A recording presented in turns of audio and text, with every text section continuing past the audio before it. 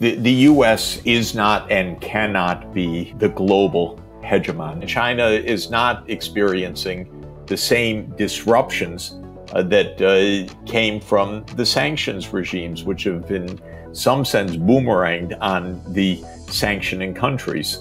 Hello, 大家好，欢迎回到外媒看中国，我是安博然。Today I have a very special guest, US economist and Columbia University professor Jeffrey Sachs.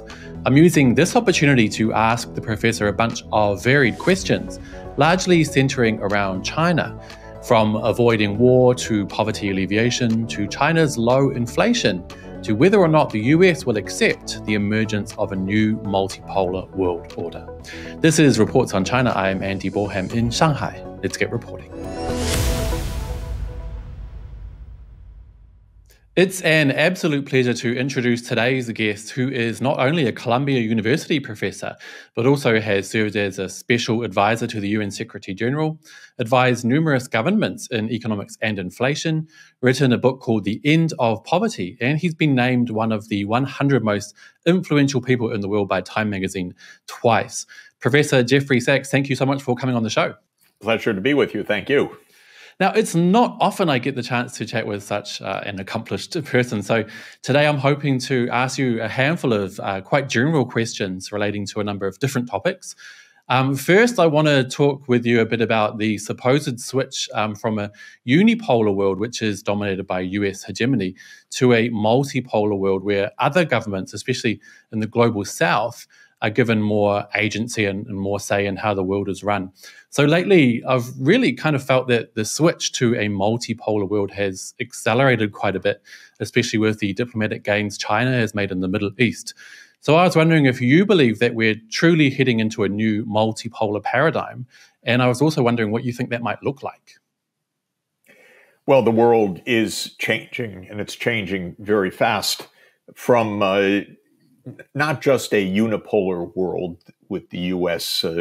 Role as a so-called hegemon, but really from a North Atlantic-led world of the last 2 centuries to a world where economy, finance, power is much more spread around the world. The industrial era began in England. It's therefore no real surprise that England or Britain became the first industrial global empire. And Britain ruled the seas and really ruled much of the world during the 19th century. And other European newly industrialized countries formed their own empires in Africa and in Asia. And that Western-led or North Atlantic-led world continued throughout the 20th century. But after 2 disastrous world wars and a Great Depression, the global leadership of the North Atlantic shifted from Western Europe and Britain to the United States. So the U.S. has been the dominant power since 1945. But with independence of India, the end of empire across Africa, the restoration of real sovereignty of China, starting with the formation of the People's Republic in 1949, and with the economics that has followed that, the world economy has rebalanced. The spread of technology has become far more equal. China, of course, has become one of the lead economies and centers of innovation of the world. India is one of the fastest growing large economies of the world. The world's changing. And for me, a notable point is that the BRICS countries, Brazil, Russia, India, China, and South Africa, now when measured at so-called international prices, have larger output than the G7 countries, than the United States, Canada, Britain, France, Italy, Germany, and Japan. So that's a notable change. All of this means we're moving to a multipolar world. None of it means that the United States likes it or accepts it right now. So psychologically, the U.S. is having a very hard time, and it's trying to hold on to its dominance. but that's just not possible in a world of diverse talents, skills, innovation, economy, when the US is just 4% of the world population. Yeah, I get the feeling that a lot of people, especially in the West, have this idea that they might suffer under a multipolar order. Do you think that fear is warranted, or can the US and the collective West continue to succeed in a more multipolar world? You know, as an economist, I'm a believer in a win-win world.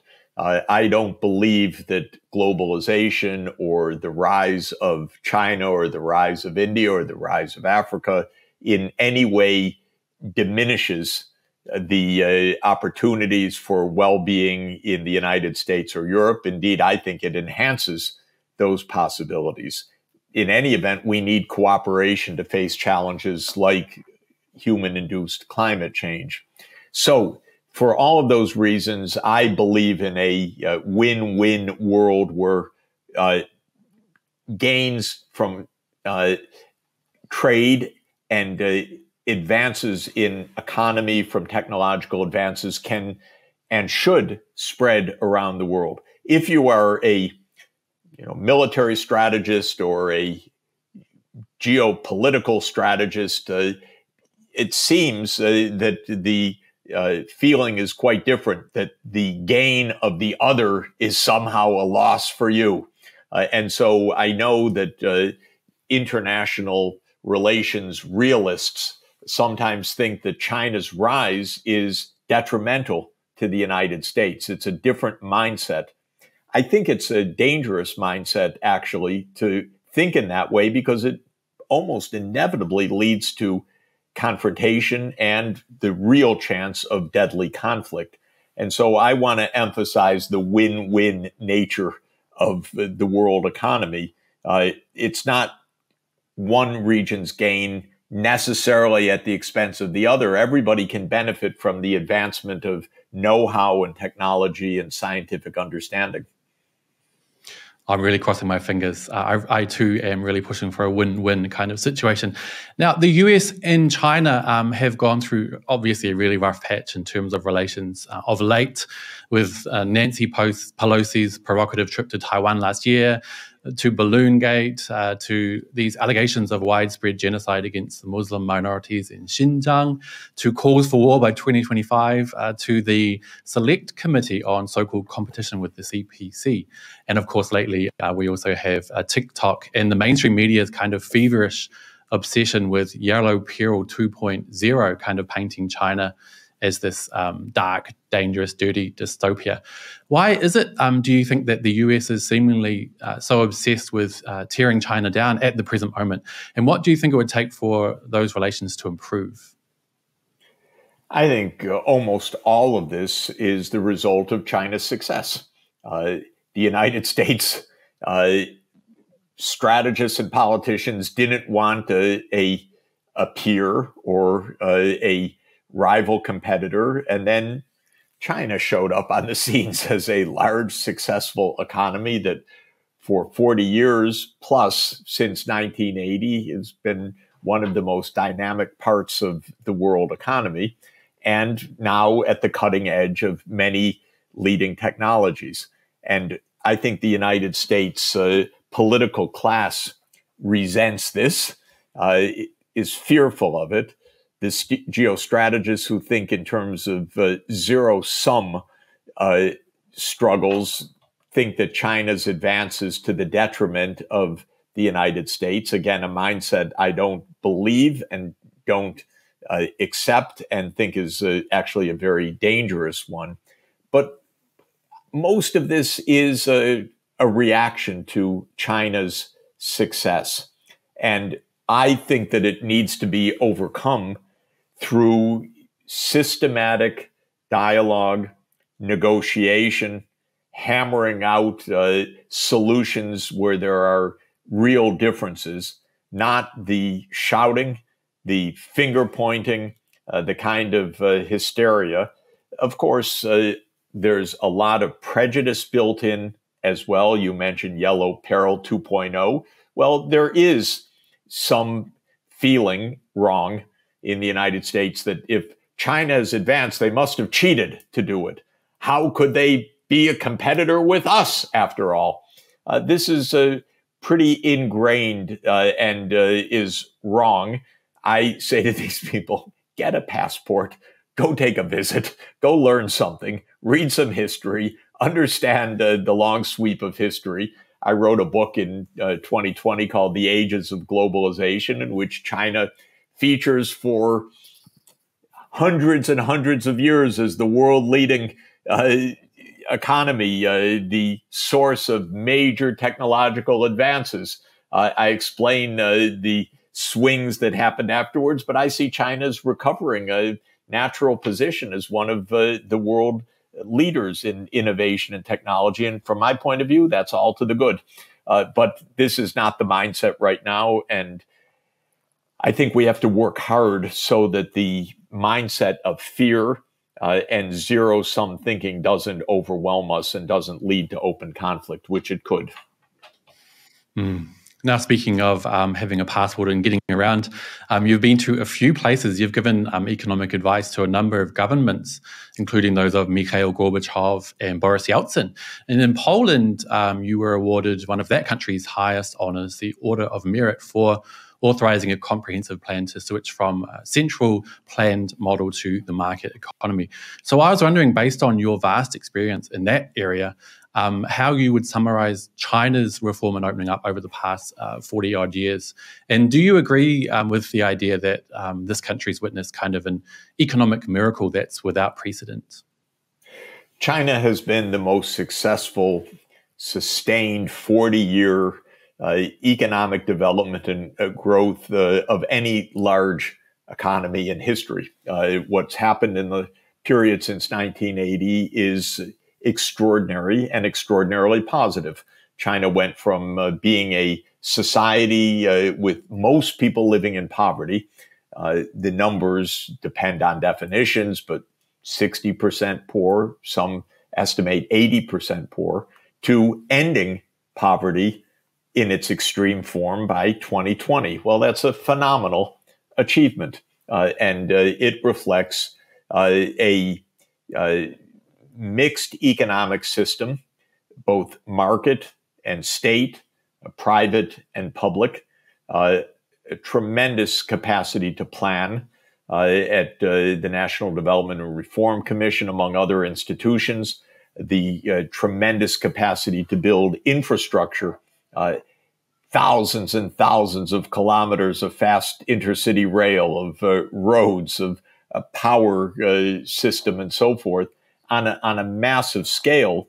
And the Chinese economy lives on that physical infrastructure that connects the entire country. I've been watching this process closely since my first visit to China 42 years ago. So I came in 1981. China was very poor then. This was very clear just by looking at life as one would see it on the streets or in the shops. I've been visiting China frequently ever since 1981. And what has happened is absolutely extraordinary, hugely beneficial for China and beneficial for the whole world. So do you think then that China has achieved anything specifically in their poverty alleviation process that maybe other states might be able to emulate?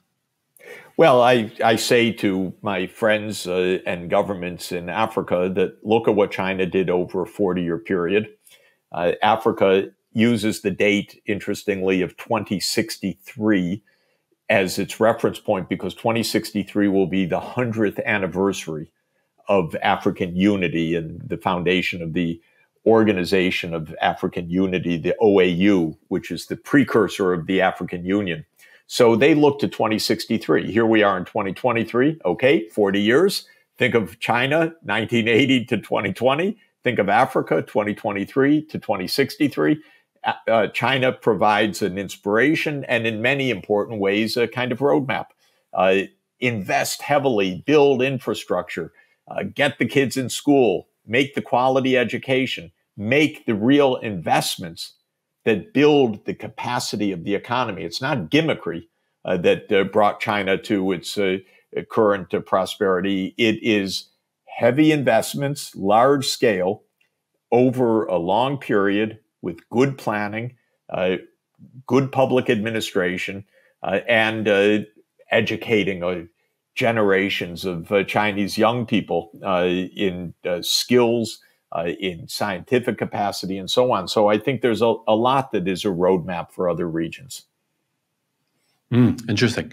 Now, to switch gears just a little bit, although kind of related, inflation has been a massive problem recently, but China's inflation rate is currently sitting at 1%, while the US is around 6% and the UK is about 10.4%, I think. In layman's terms, how is it that China is able to keep inflation so low, and do you think that rate will last?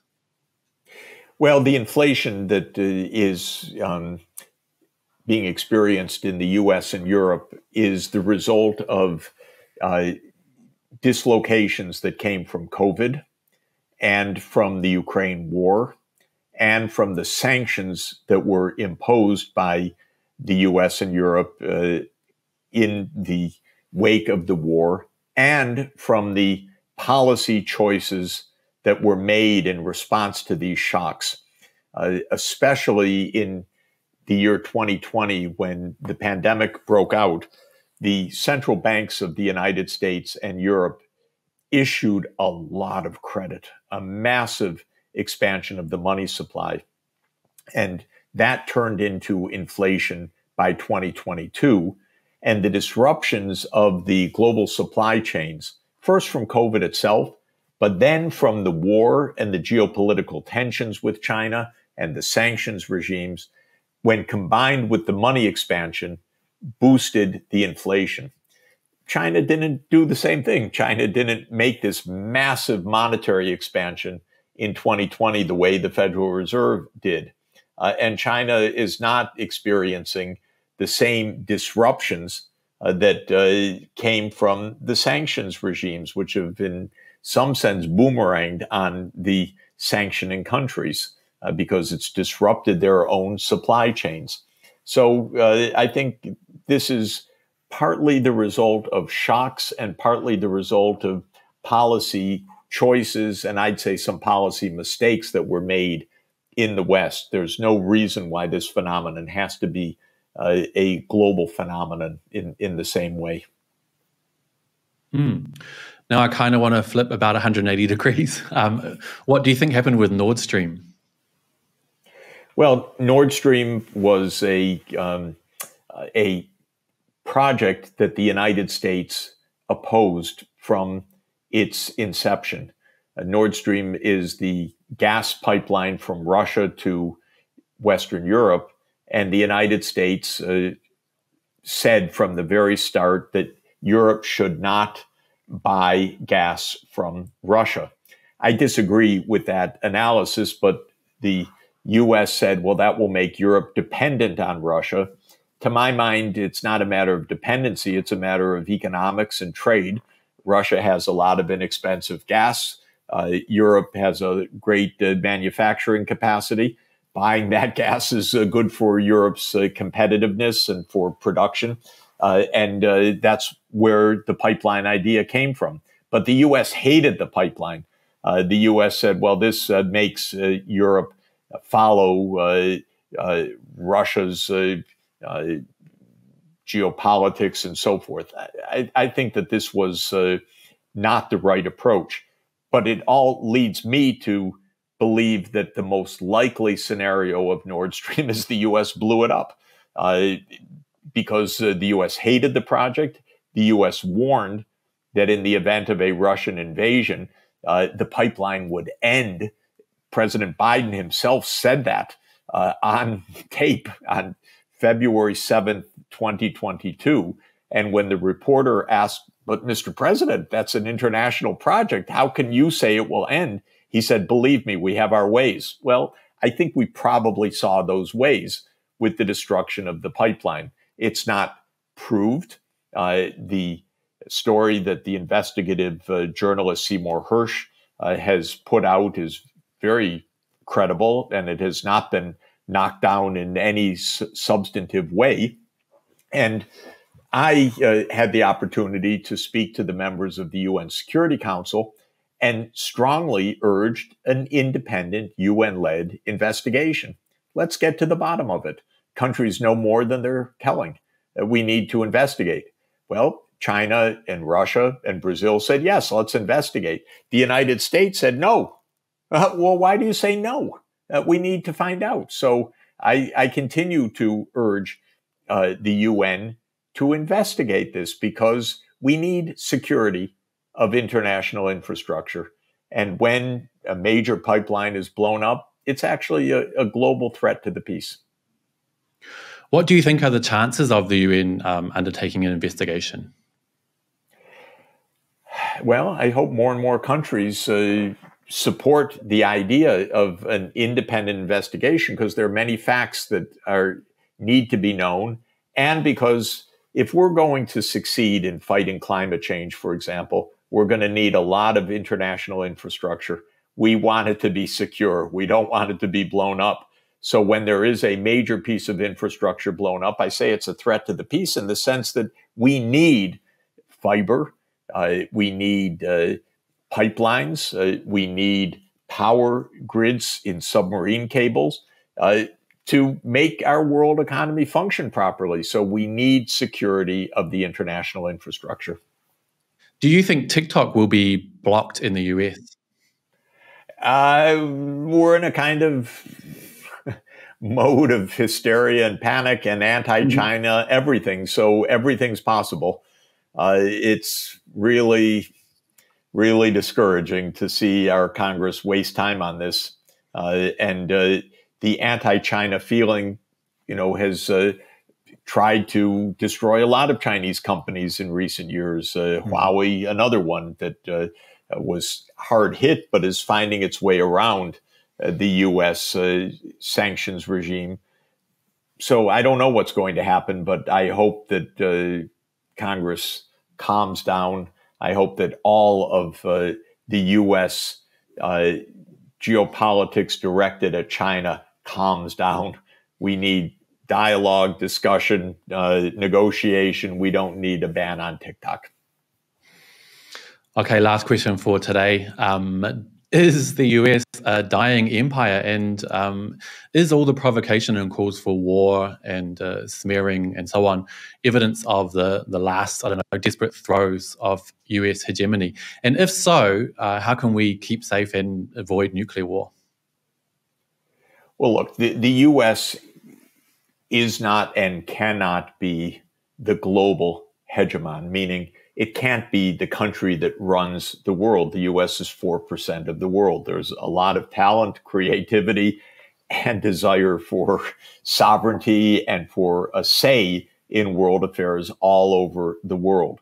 So the U.S. is not the world hegemon, but it needs at the political level to get its head around that reality, to have a foreign policy not based on arrogance or illusion, but based on an interconnected world and the need for cooperation and peace. And I think it's possible to have that. The U.S. can be quite successful in such a world. What can't occur is the U.S. running the world. That's not going to happen. And if the U.S. persists in trying that, it's going to face more and more conflict around the world with other nations. So I think this is a question of the U.S. accepting the principle that we have a multipolar world and that we should make it work properly. Professor Jeffrey Sachs, thank you so much for coming on the show today. Pleasure to be with you. Thank you for having me. Wow, what a great chat there with Jeffrey Sachs. Before I let you go, though, let's take a quick look at the last Reports on China YouTube poll. I asked you guys if you feel the switch to a multipolar world order is speeding up lately. We had nearly 4,000 votes. A whopping 96% of you said yes, with only 4% saying no. Okay, you guys, that will be it for today, but don't forget to let me know what you think down below. And also hit like and subscribe if you haven't already. I'll see you all next time. Bye-bye.